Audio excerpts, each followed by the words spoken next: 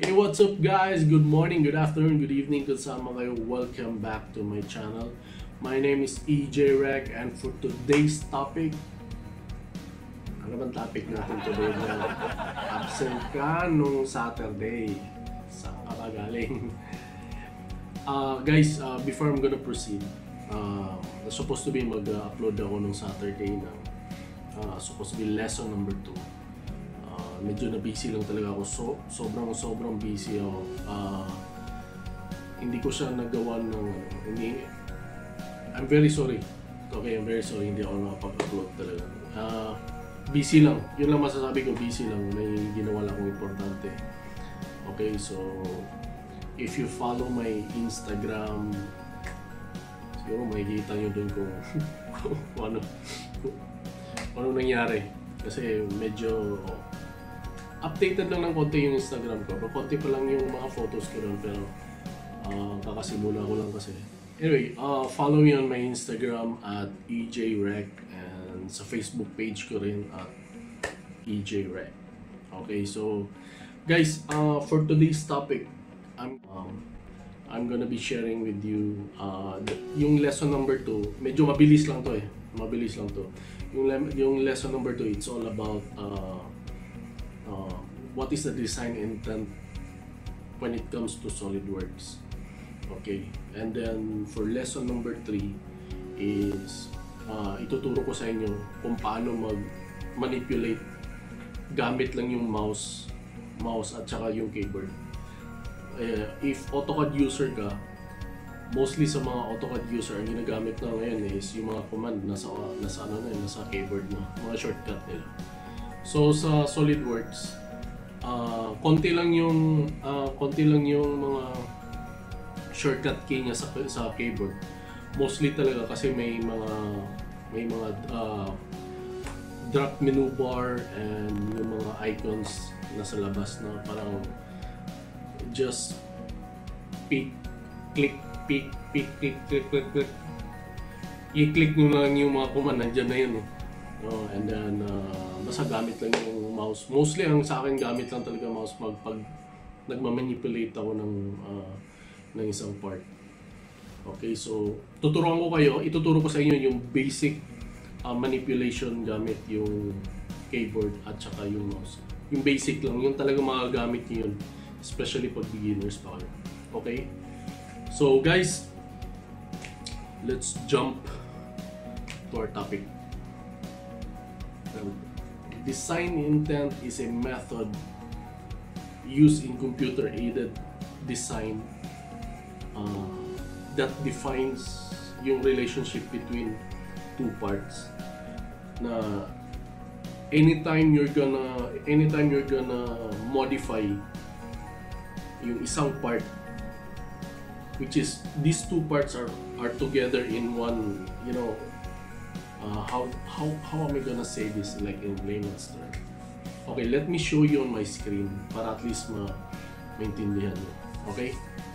So as you can see here, like for example on this part, makikita nyo yung isang itong bracket na to, may dalawang object, di ba?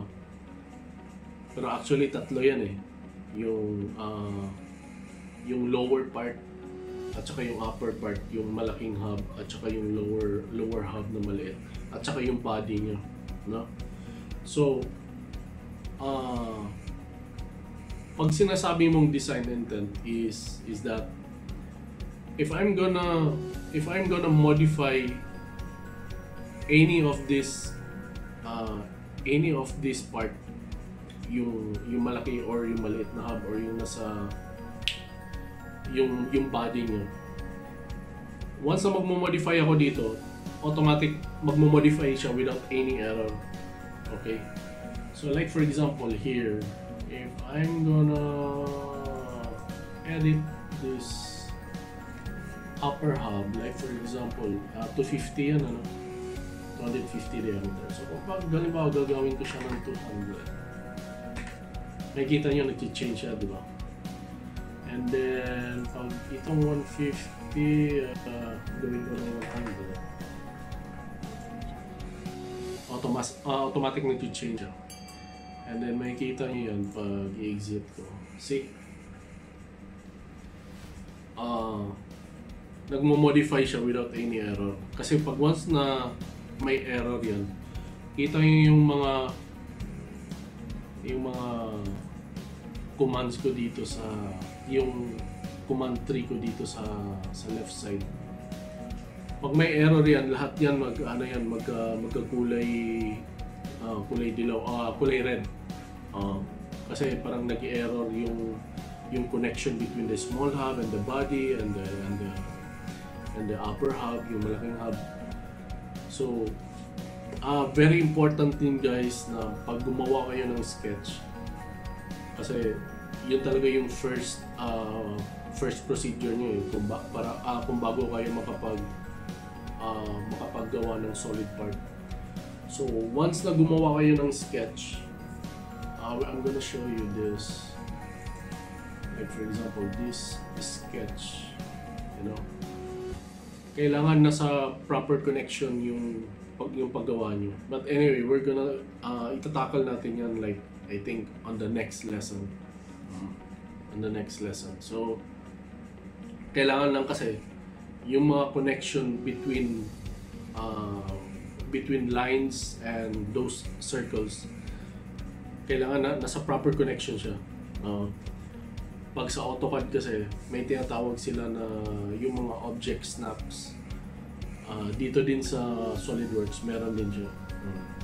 It's not like you're gonna, you know, when you're gonna connect a line to another object, parang hindi lang siya pwedeng basta-basta i-connect mo lang. Kailangan there's a proper object snapping between lines. Okay, so yun yung definition ko of design intent when it comes to Solidworks. Okay, so okay guys, proceed tayo dun sa topic number 3 natin, which is on how to manipulate objects by using your mouse and your keyboard. Yung mga shortcut, yung shortcut command lang on how to, you know, on how to move objects, on how to rotate them, you know.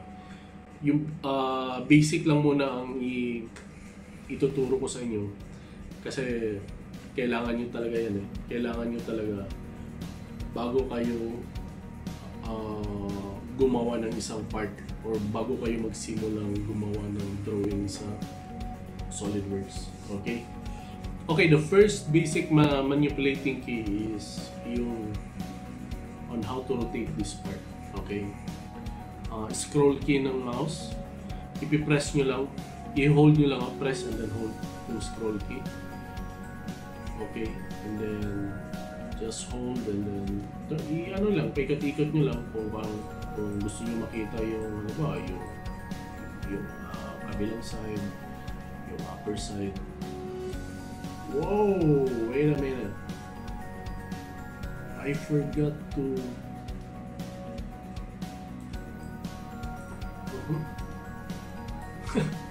okay, I forgot to fillet this corner. Anyway, i-edit ko na lang guys, practice makita nyo paano ko ginawa. So now we're gonna go to fillet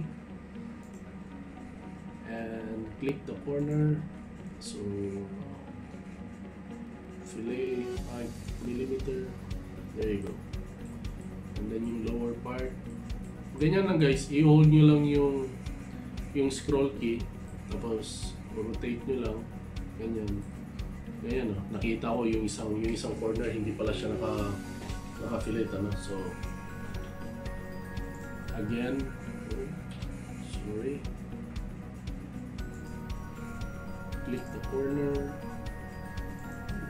Okay, it's 5mm. Okay, and then there you go. Voila. Okay, so that's the first manipulating key, yung kung paano siya mag-rotate. Click nyo lang yung scroll, press down and then rotate nyo lang. So the second one is kung paano mo siya i-zoom out or zoom in. Okay, so it's the same key. Yung scroll, i-scroll up and down nyo lang. Yan, scroll up and down, scroll up and down, scroll up and down, scroll up and down. Okay. So yung next one is yung left button ng mouse, which is yung left button is if you're gonna, kung i-click mo lang yung surface, kung halimbawa kung may surface ka na gustong i-highlight, yan lang yung purpose ng yung left key. Next button natin is yung right click button ng mouse. Yung right click button ng mouse is, like for example, if you're gonna right click any surface, okay, so may lalabas dyan na mga options, a dialog box, which is halimbawa kung may gusto nyo i-modify yung surface na yan, lagyan nyo ng kulay or lagyan nyo ng halimbawa i-extrude nyo pa yan or any modification, gamitin nyo lang yung right click. Okay, so you have there edit feature.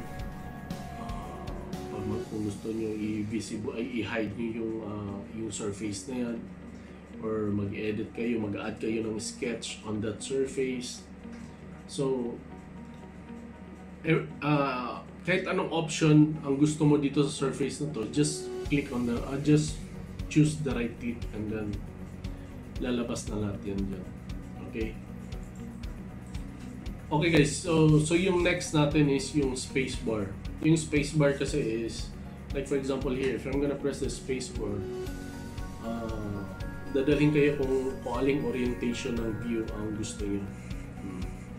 Like for example, if you're gonna choose the side view, again space bar. If you're gonna choose the top view or the southeast, northeast, or I don't know, the isometric view, which is this one. So yan yung first, yan yung isa sa mga manipulating options na pwede nyo gamitin. Basic lang yan, basic lang. Okay, the next one, the last one is if you're gonna move this part left, right, up and down, click nyo lang yung control plus the scroll button, i-hold nyo lang, see, up down, so ganyan lang, control plus scroll, ipipress nyo lang yung scroll together with the control button ng keyboard.